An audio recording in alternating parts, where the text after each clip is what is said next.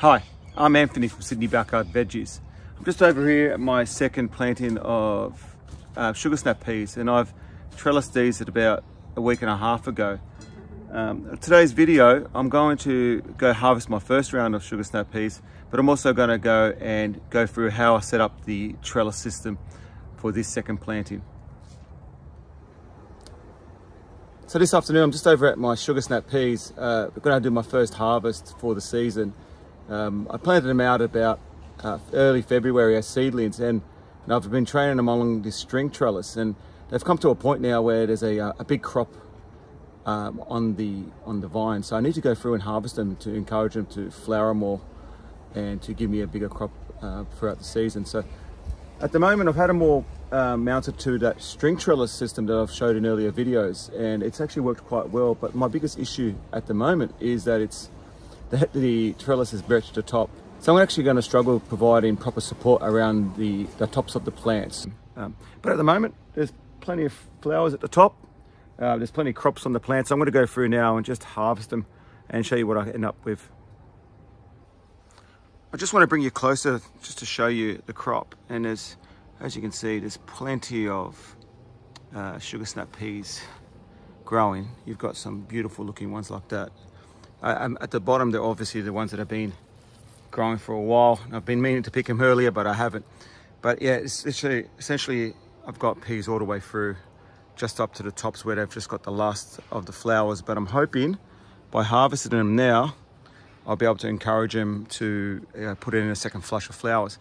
One thing you'll notice is that a lot of plants are leaning to the north side of my yard. So this face here is facing north, and they just naturally try to chase the sun. So you're always having to tie the plants back onto the trellis. But I'm going to go through and harvest them. One thing I did want to show you is that I do have just the start of some chocolate spots showing up. And as you can see, they're just at the bottom there. Now I've been using copper oxychloride to control it, but the chocolate spot is inevitable. It will come through your plants in any case.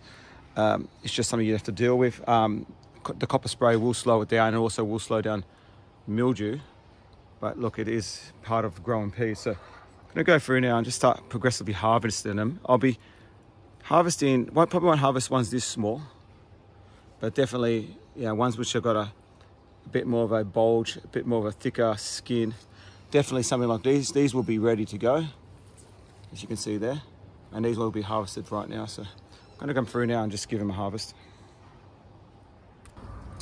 You'll notice as I'm harvesting, I'm using a pair of scissors. I like doing that because I find it damages the plants a lot less than if I was harvesting by pulling them or trying to cut them with my fingers. It's just an easier trick that I use when I'm harvesting my peas. It just makes for a cleaner cut and it doesn't stress out the rest of the plant. So at the moment, most of my crop is in that lower half of the plant, but there are a few ones at the top that I'm picking as well.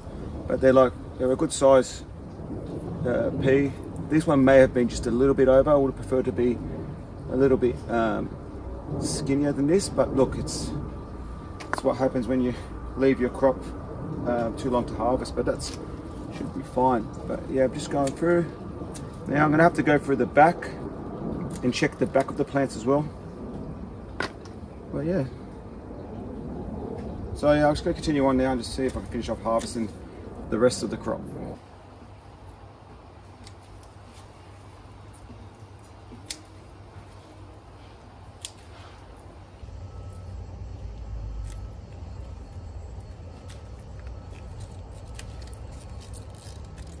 So I've gone through the rest of that crop and I've harvested what I can, and that's what I've ended up with. So I'm pretty happy with that. Close to 1 kilo of peas. It's always a good idea to plant more peas than you think you need. I find you do wait a while for peas to be able to harvest peas, and when you do harvest peas, you want a decent crop so you can cook with them, or make make stir fries, or even eat them fresh. But the point is you want the harvest to be worth your while. So You'd be surprised how little space you do need between the plants. I've got close to 100 seedlings in that patch, and they were planted at 5 centimeter spacings in rows, 15 centimeters apart. So it can fit a lot of plants in the small space, and they do well planted closely together like that.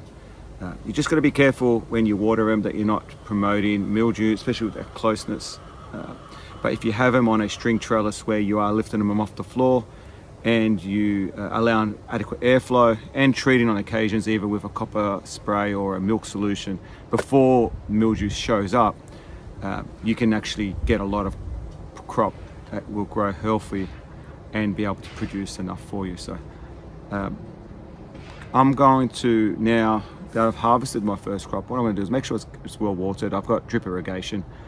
I'll make sure they get watered, and I'm actually going to add a little bit of potash. I'm going to try to see if I can help that along with additional flowering. So by adding potash, it will promote more flowers. So that's what I'm going to do after this, and then take these inside and give them a wash and store them in the fridge. These won't last long. My children will get straight into these and they'll probably eat them fresh, but I'm going to try to see if I can save a few for a stir fry. Yeah, so in about a week's time, there's still a few smaller peas in there, so in about a week's time I'll come back through and do a second harvest. But I'm hoping in a few weeks I'll be able to report back that there's been a second flush of flowers through them, and then I'll be able to keep harvesting until at least August.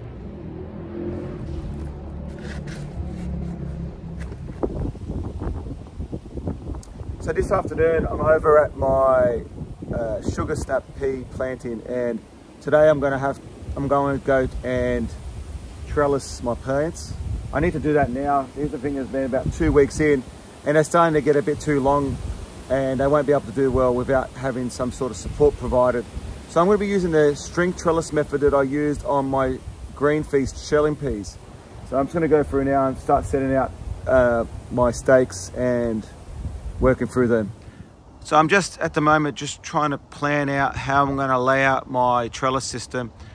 This row that I've got here is about 4 meters long. So what I'll be looking at doing is probably putting in a stake at each end of the row, plus a stake every 1.5 meters, 1 to 1.5 meters. So what I'll try to do is actually try to locate it, one at the top of the row, and probably just every meter or so just have a second stake come in. So the next stake will probably be in that location, and then just continuing on all the way to the end. For my string trellis system, I'll be using baling twine. I find it works best in my context because it doesn't stretch over the season. And I'll essentially be running the string from the first post, wrapping it around the intermediate post to keep the string tight, and then taking it to the last post and tying it off there. I'll then space the strings at about 10 centimeters height between each of the strings as I go through the season. So I've installed my string trellis system. I've gone and installed 3 star pickets all the way across all the way down the row. And now I've also installed my string line across. So the first string line, as you can see, is just above the tops of the peas. And then the second one's probably about 10 centimeters up. And what it does is it allows the plants to latch onto that first string and start supporting themselves off the floor. Look, I will come through and install these every week or so, and as it grows taller, I will provide more strings to support the plants. So this is just a quick install from my end. It's very durable and it does what I need to do to keep the plants supported, especially in that crucial time when they start flowering. The wind, when it does pick up, will knock them around, so this is a way to keep them supported.